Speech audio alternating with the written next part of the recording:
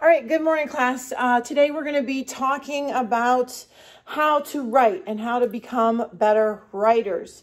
The way we're going to do that is I'm going to be using the technique called TAWA, T-A-W-A. Think about and then write about. So I'm going to think aloud about the prompt that we have, and then I'm going to write about the prompt. And you're going to love this because you're going to have a chance to see me make some mistakes. You're going to hear me talk about my writing, and hopefully that will help you in turn to understand the writing process. Before we begin our TAWA technique, I have a math question for you. Now, I know this is ELA, but I have a math question. If I have 10,000 people and I can put 52 people on a bus, okay? I need to get all 10,000 people on buses, but each bus holds 52 people. How many buses do I need for 10,000 people? Take a minute, talk to your partners. You got your calculator, you can get that out super quick. Figure out for me, I have 10,000 people, I have 52 passenger buses. How many people, or how many buses rather, how many buses do I need for 10,000 people? Yeah, go ahead with your answer. Yes, absolutely. That is 194 buses. So why did I start with a math problem here when I'm trying to teach you the TAWA technique? I started with a math problem because that takes us right into our writing prompt today. The kinder transport that we read about in our article from our Storyworks magazine, the kinder transport saved 10,000 Jewish people. So to just help you to understand what 10,000 looks like, we would need 194 buses full of people, and that would equal 10,000 children. And that's how many children the kinder transport saved. So that takes us into our writing prompt. The kinder transport is a remarkable feat. In what ways do you think it's remarkable? And support your answer with text evidence from the story. Okay, so I'm going to take a look at this prompt. This prompt has 3 sentences. The first thing it's asking me is to reflect on a remarkable feat. And I know it's not the feet on the bottom of my legs, so it's the other feet, which means it was a remarkable achievement. Feat meaning achievement. All right, so this kinder transport is remarkable. I know it's a remarkable feat because they saved 10,000 children. In what ways do you think it's remarkable? Well, I know it is because it saved 10,000 children. Let's see, what else do I know about it? Well, I know it was just people in Great Britain who put it together and wanted to help, so I also know that. Those are pretty remarkable things that an ordinary person would say, I want to help. I want to save these children because this is bad. What is happening to the Jewish children is bad. I want to be a part of making it better. So those 2 things make it remarkable. They saved 10,000 kids, and it was just ordinary, common British people coming together to make this happen. I need to support that answer with some evidence from the text. And I know it says those things in my text. I have my text handy so I can double check on that too. All right, so let's build our paragraph. And I'm going to build that paragraph over here. Now I need to first restate this first sentence here so I can figure out a paragraph that's going to answer this prompt appropriately. So I'm focusing right on the question. In what ways do you think it's remarkable? I know my teacher once told me I should avoid using you and I in my responses, that it makes a stronger case. So I want to avoid that. So I'm going to start right off with the Kindertransport. The Kindertransport. Oop, I already have a misspelling. Look at that. Haha, I'm sure you love that.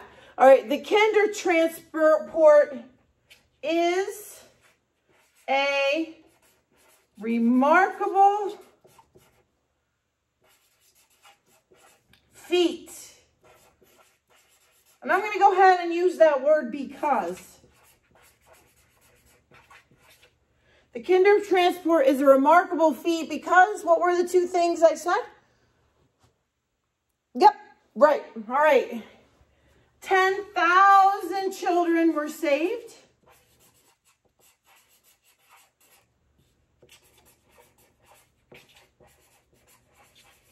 10,000 children were saved, and it was, I don't want to say made of, it was made of, it was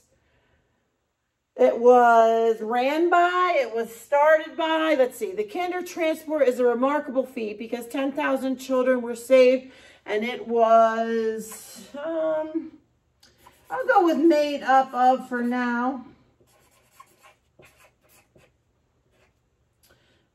British citizens. You know what? I can actually combine this into one, and I think that would sound a lot better. I'm going to put it right here because regular British citizens saved. Okay, here's my caret. I want that in there because regular British citizens saved 10,000 children. And I'm going to stop that right there. So right there, I have two things in my beginning sentence. Okay, so I am writing about what I already thought about. The Kindertransport is a remarkable feat because regular British citizens saved 10,000 children. So I need to support that with text. So I'm going to say in the text, the author states. I cannot forget those quotation marks. Oh, so important. In the text, the author states, the Kindertransport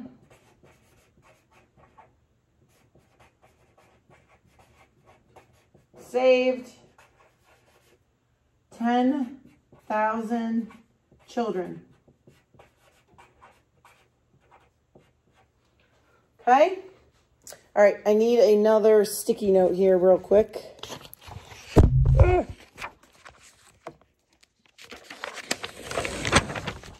These Post-its are a lifesaver. Super love my Post-it notes. I got all sizes. All right, there we go. All right, moving on. Okay. Then I'm going to say the author continues. Look, another misspelling. To explain. The author continues to explain that ordinary citizens ran the transport. Another misspelling. Ha, that's 3 for those of you who are keeping track. See? Even your teachers make mistakes. All right, so let's take a look at what we have for our start of the paragraph. And please make note that I did indent. I do love when you do that for me. The Kindertransport is a remarkable feat because regular British citizens saved 10,000 children, period.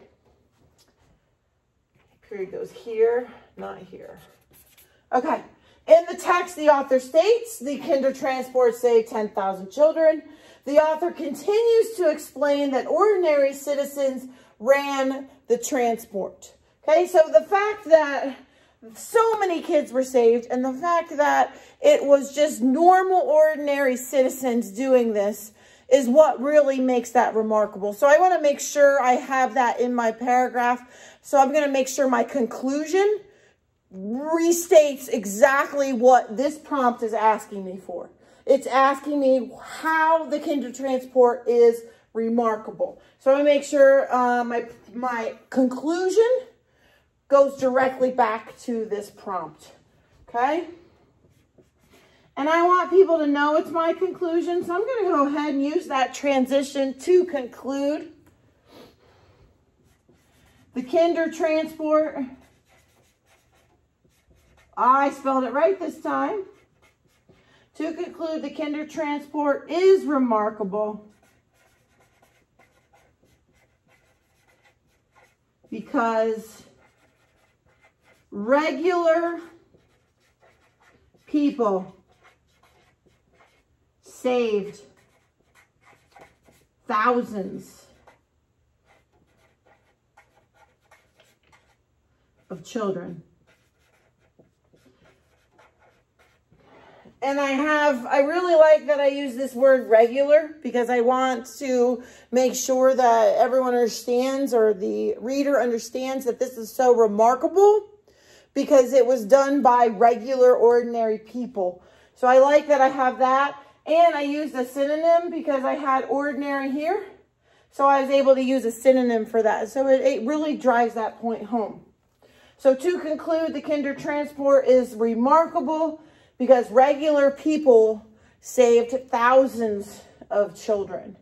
All right, so my finished paragraph is, the Kindertransport is a remarkable feat because regular British citizens saved 10,000 children. In the text, the author states the Kindertransport saved 10,000 children. The author continues to explain that ordinary citizens ran the transport. To conclude, the Kindertransport is remarkable because regular people saved thousands of citizens. So that is the TAWA technique, and you'll be seeing this a lot more in class. So I have the opportunity to think aloud, and you can hear my process, and it will help you with your process. And then you'll go ahead and pay attention as we write our paragraph, so you'll understand how the thinking and the writing process go together. Okay? All right, now get out your notebooks, and you're going to try this prompt for yourselves.